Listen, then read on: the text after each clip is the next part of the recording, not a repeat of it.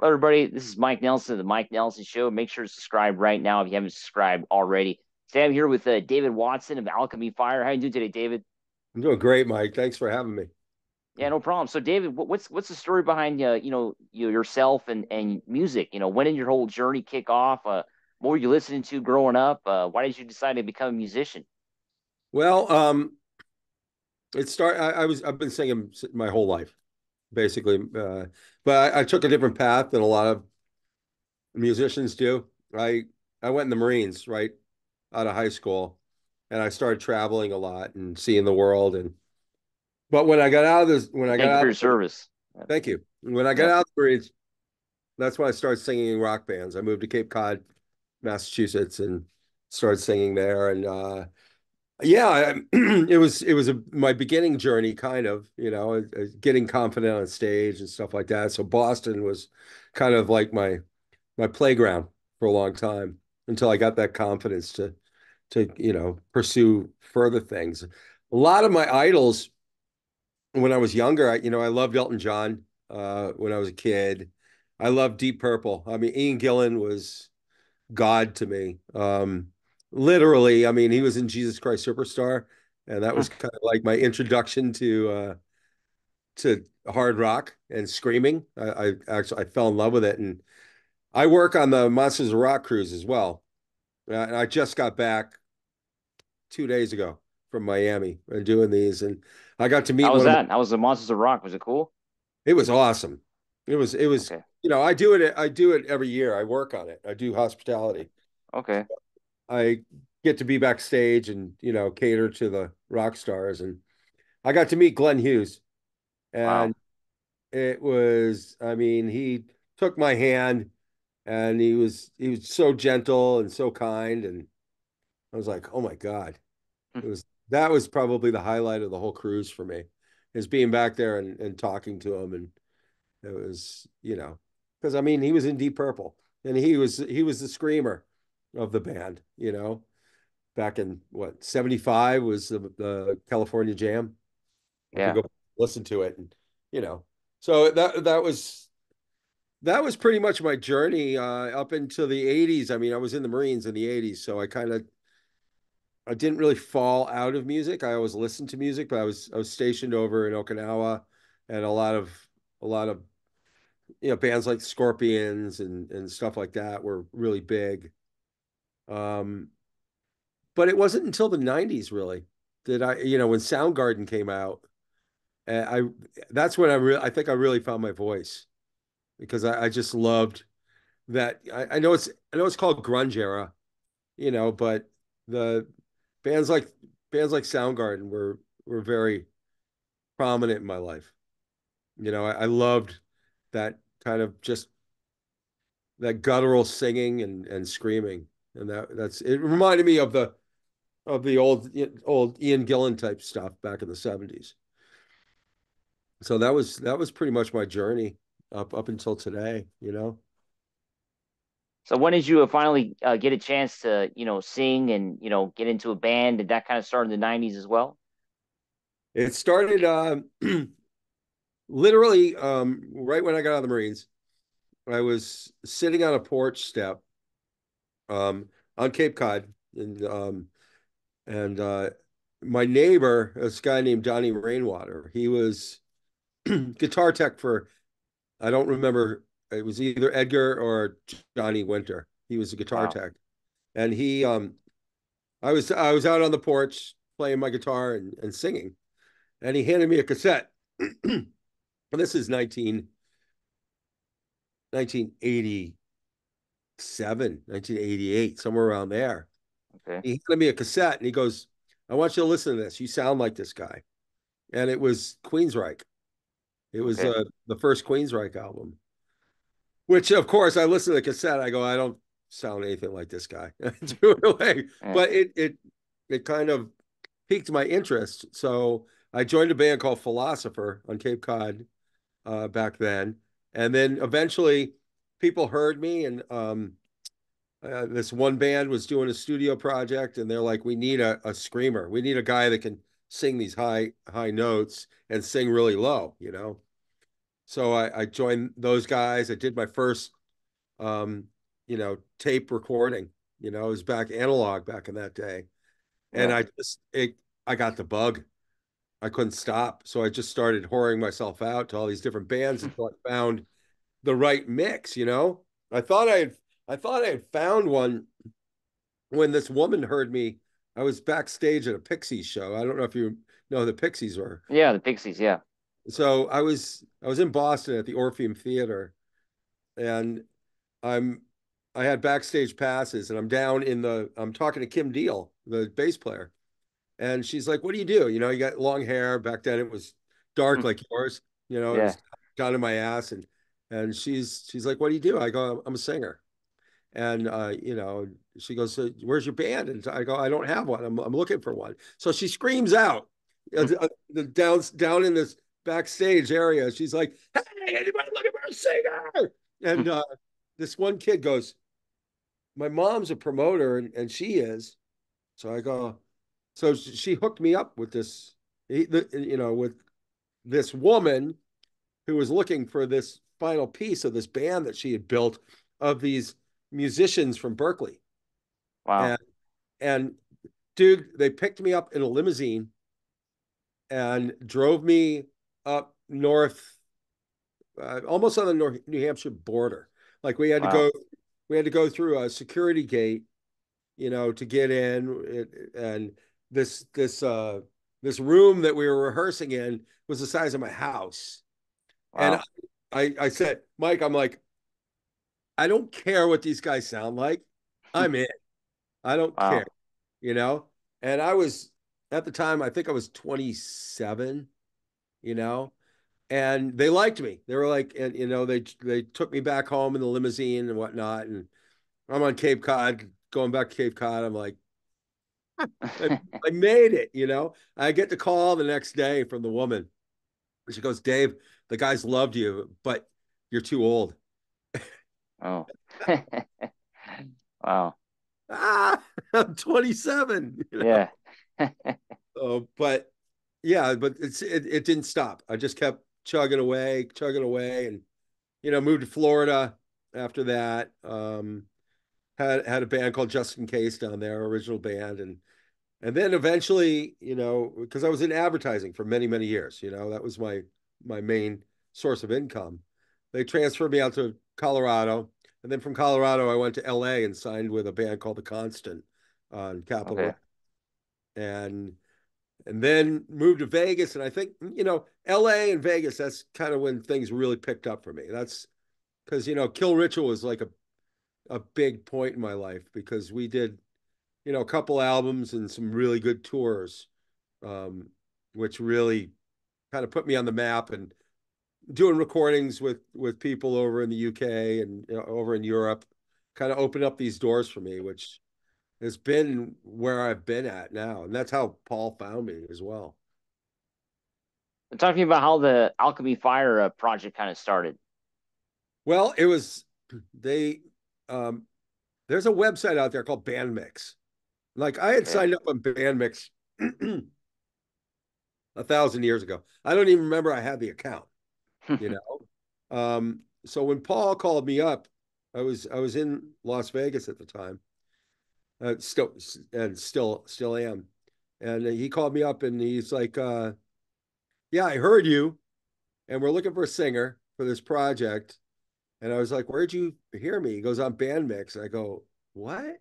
It was just weird that he found me on Bandmix, and then he went down the rabbit hole of listening to all my music and everything I'd done. It was really good timing because I had just left Kill Ritual. We had parted ways before we did the third album, um, and so it was really good timing.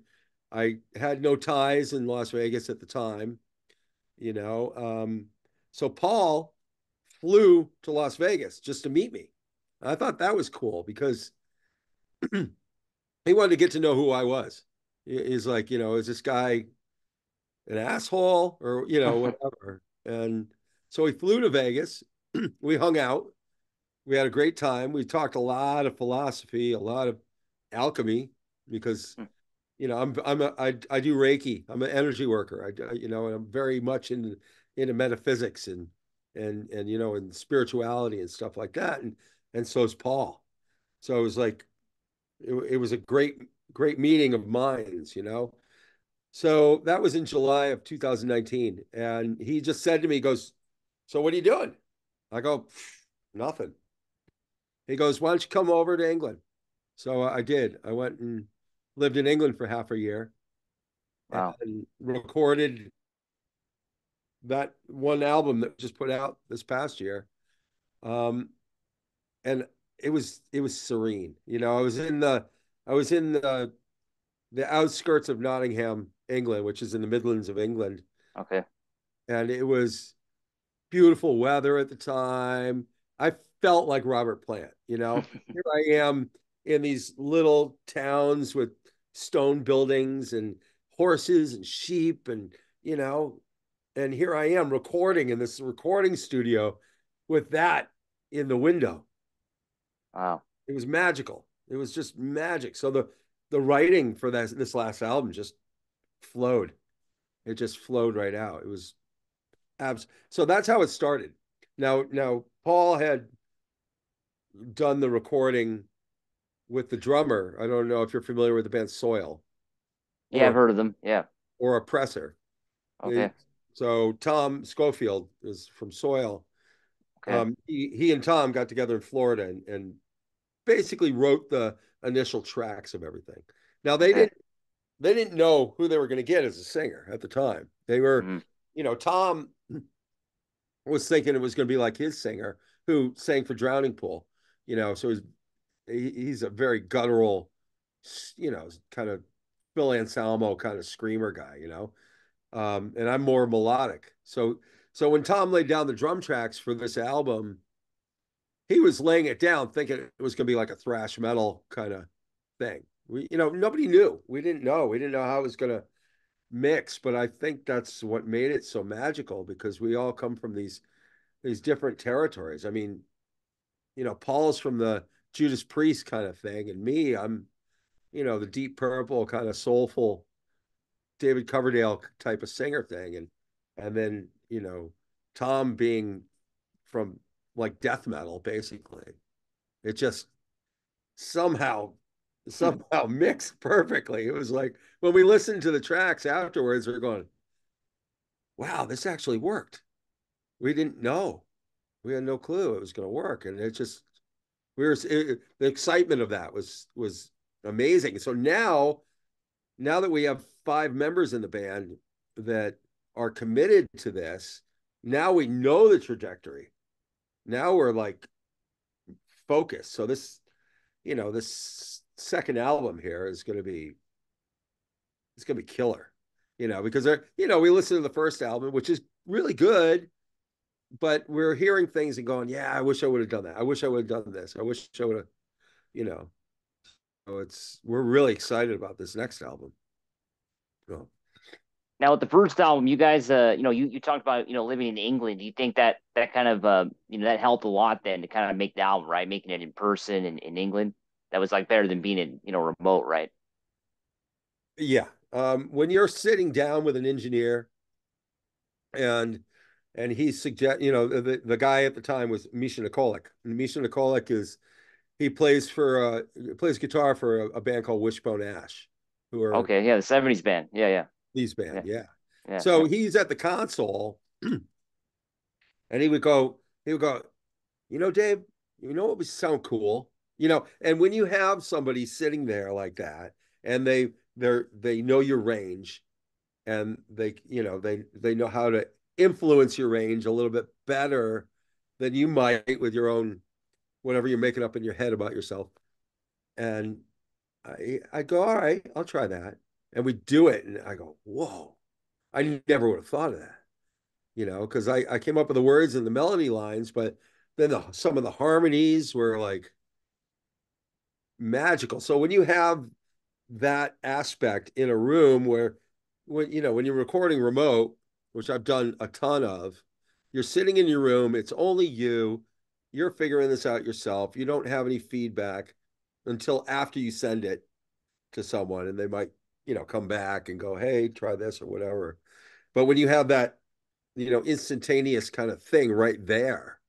It's it just opens up these doors where you go, yeah, and then you know what? I could try this too. Hey, how about, and it just makes it a beautiful thing. So even though we weren't all together recording this last album, we were all together because I mean, Paul and the drummer were in the same spot working out those initial things together, where Tom would be like, why don't you try this? And so those two together initially molded the songs. And then me over in England with Paul and with Misha, we, you know, did that kind of mold. And the same thing with even though our keyboard player that we used was kind of like a hired gun, same thing with the bass player. This next one, we're going to do the same thing. We're all going to be together in one form or fashion.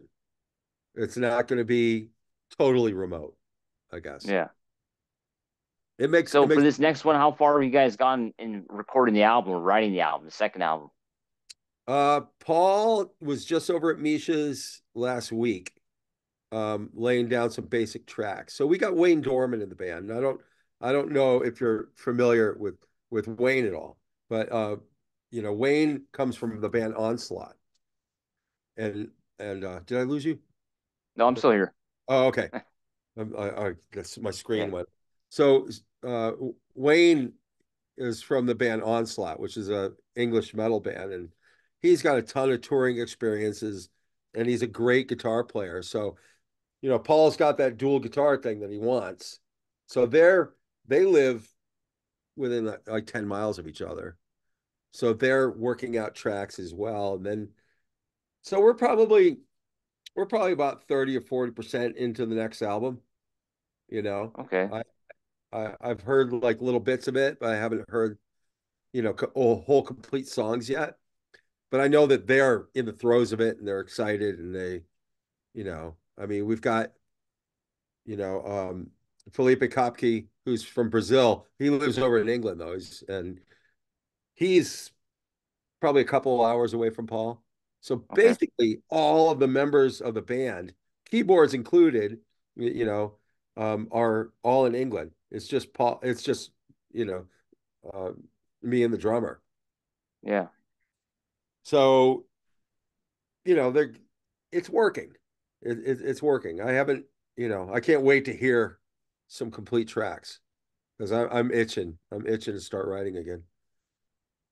Any shows or any big events that the band is going to be doing maybe later this year that you can announce? Nothing to announce.